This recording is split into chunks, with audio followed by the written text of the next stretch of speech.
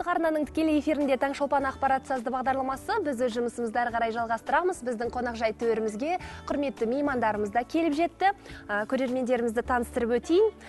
Бүгін біздің студиямызда қонақта Азия-Тынық мұхиты елдері арасында өткен олимпиаданың, математикадан олимпиаданың қола медаль иегері Бағдәурен Нарбаев есімді жас ғалым, біздің математик жігіт. Сондай-ақ Бағдәуреннің ұстазы Рысбек Мәуіт мырза, Зерделі Ақыл-ой дамыту орталығының директоры, математика ғылымдарының магистрі, нөмірі 9 мектептің Зерде мектебінің мұғалімі. Қайырлы таң. Студиямызға қош келдіңіздер. Ең әуелі Бағдәурен, жеңісің құтты болсын. Рахмет. Осы жарыс туралы тоқталып өтсең, өзіне қалай қиын болған шығар? Енді не дегенмен де халықаралық жарыс, қанша елден қатысушылар келді? Ол негізінде Азия және Тынық мұхиты бойында орналасқан көптеген елдерде болады. Мықты елдердің арасында тек қана Қытай қатыспайды, естуімше. Бұл қашықтық олимпиада, яғни әрбір елдің ұйымдастырушылары өз елінде өткізеді бұл олимпиаданы. Олимпиаданың халықаралық деңгейде болғандықтан есептері күрделі болды. Барынша шығаруға тырыстым, бірақ тәжірибе жетіспегендіктен әлі қолаға шүкіршілік етемін. Әрине. Дегенмен де менің ойымша соншама елдері қатысып жатқан мәртебелі жарыста осы қола медальдің өзіне жету біз үшін үлкен жетістік деп ойлаймын. Небәрі 9 сынып оқушысы. Рысбек мырза, өзіңіз қалай ойлайсыз? Жалпы халықаралық жарыстарда топ жарып жүрген шәкірттеріңіз аз емес.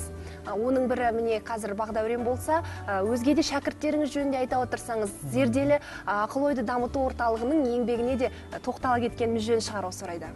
Енді жаңа Азия-Тынық мұхиты олимпиадасынан қола медаль алып келді. Оның алдында осы Бағдәурен өткенде қонақта болған жаңа серік болсын, екеуі бірдей Жәутіков олимпиадасынан тағы қола медаль алған.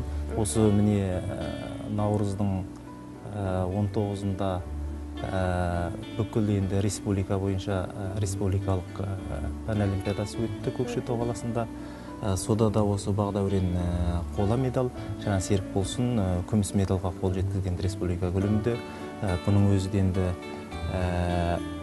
аз не емес деп айтуға болады, бірақ әлде әттеген айлар көп.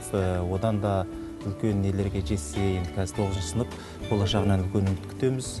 Осы балалар 5 сыныптан алған балаларым болатын, өзім сол деңгейге жеткізсек деп әлі артымнан еріп келе жатыр. Бірақ енді олимпиадаға өте үлкен күш керек және өте үлкен еңбек керек.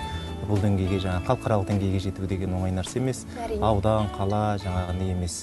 Сондықтан әлде үмітімізді ақтайды, болашақта үлкен жетістіктерге жетеді бұл балаларым деп сенемін. Жаңағы серік болсын бар, Бағдәурен бар. Енді Зерделі Ақыл-ой дамыту орталығы деген орталық құрған біз, міне 2 жылға таяп қалды.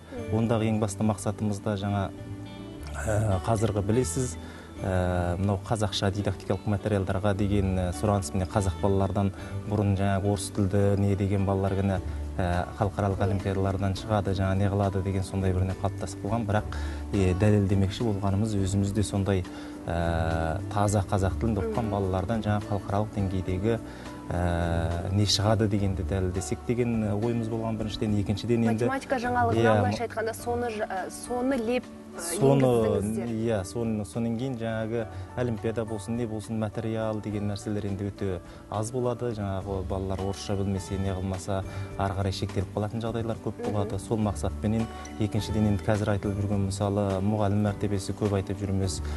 Сол осы Астана қаласындағы ең мықты мұғалімдері істейді бізде. Тек қана математикадан ғана емес, басқа да мысалы химиядан болсын, физикадан болсын, әсіресе жаратылыстану бағытындағы сол республика халықаралық деңгейде олимпиадаларға шығарып жүрген мұғалімдер өте көп. Ең басты мақсатымыз жаңа біріншіден сол мұғалімдердің мәртебесін көтеру. Көбі бізде жаңа мектепте істейтін мұғалімдер, сондай неден қалыптасқан ұжымбыз, өз әріптестеріміз. Енді әйтпес орталықтар көп қой, жаңағындай бір студенттер де әкеп істететін алады. Сосын екінші тағы да қоғамға неге жаңағындай өзімізбен қоса мықты ұстаздар дайындап берсек деген мақсатта бар. Мысалы бізге келіп қаншама жаңа ұстаздық жолына несіне келіп бір нәрсе үйренсем, не қылсам, ертең олимпиадаға мен де бала шығарсам деген мақсатпен келіп қаншама студенттер жаңағы недер, соларды ертіп жүріп тәрбиелейміз мысалы.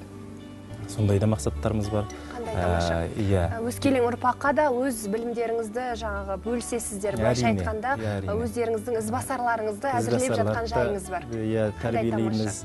Сосын жаңағы тек қана енді біз жаңа Зерде мектебінде істегеннен кейін о жерде ғана мысалы дарынды бала отырған жоқ, қалада көптеген мектептерде қаншама мықты көрінбей қалатын, жаңа ашылмай қалатын қаншама балалар болады. Басты мақсатымыз тағы да соларды жаңағы шығарсақ, солардың көзін ашсақ деген мақсаттар бар. Мысалы о жерде ең біріншісі сол жаңағы ата-аналардың ұсынысымен болды бұл бір жағы.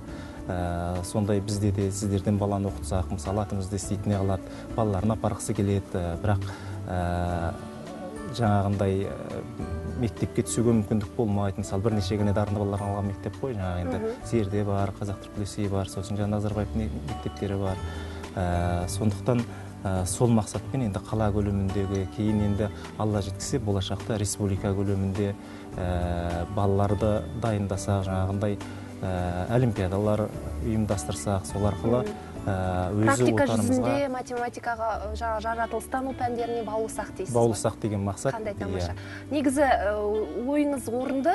Оның үстіне енді қазіргі заманның талабы да сол ғой. Көбінесе математиканы білу керек, жаратылыстану пәндеріне біздің балаларымыз қаншалықты дайын болса, әлемдік деңгейде өздерін танытуына мүмкіндік туады. Солай емес пе? Менің білуімше, сіздің шәкірттеріңіз тек қана математикаға ғана қызығып қоймайды, сонымен қатар өнер, жігітке жеті өнерде аз деп, өнердің әр түрінен де хабардар. Солай ма? Әрине. Бағдәурен, мысалы өзің домбырада ойнайды екенсің, тағы қандай қызығушылықтарың бар? Естуімше барлық пәндерден жақсы оқисың. Иә, барлық пәндерді жақсы оқуға тырысам. Ол ең біріншіден болашаққа үлкен септігін тигізеді. Адам жан-жақты болу керек. Өскен кезде мамандық таңдау барысында қиналмау үшін барлық пәндерді білген дұрыс деп ойлаймын. Тамаша. Енді болашақта кім болғың келеді? Әлі толық шешім. Таңдау үстіндесің ғой әлі де, е? Жақсы. Мен ойлаймын, математик болсаң да, қандай саланы таңдасаң да, әйтеуір тасың өрге домаласын, сәтті болсын деп тілеймін. Ағайың секілді ең бастысы өз арманыңа берік адам болып ер жетсең, менің ойымша сол бір жақсы қазақ елінің дамуына қосқан үлесің болады деп ойлаймын. Бүгін біздің көрермендерімізге қонаққа де ала келіпсің. Ендеше қазақтың қара домбырасын күмбірлетсек, Бағдәуреннің орындауында бір әдемі күйге кезек берсек. Құрманғазының күйі Перовский марш.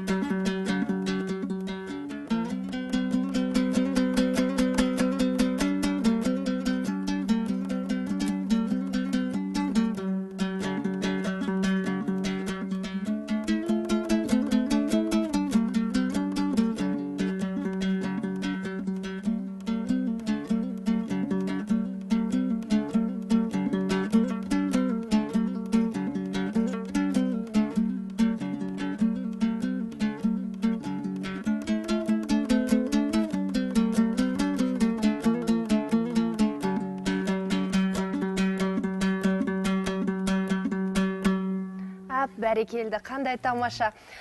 Бұл Құрманғазы бабамыздың Перовский маршын нақышына келтіріп орындаған математик бала деуге қимаймын, шынын айтқанда күйші деп те айтар едім. Бағдәурен Нарбаев. Аға, шәкірттеріңіздің бәрі осындай талантты ма? Енді өзімізде кезінде біраз өнердерге қызыққанбыз, азын-аулақ өлең жазамыз. Сол сияқты анау көп кісілер айтып жатады, шәкірттеріңде. Керемет, шәкірттеріңізді өз жолыңызбен тәрбиелеп келесіз. Бұл енді домбырадан математика ғана емес, домбыраның өзінен недерден халықаралық олимпиадаларға дейін, неге дейін. Тамаша.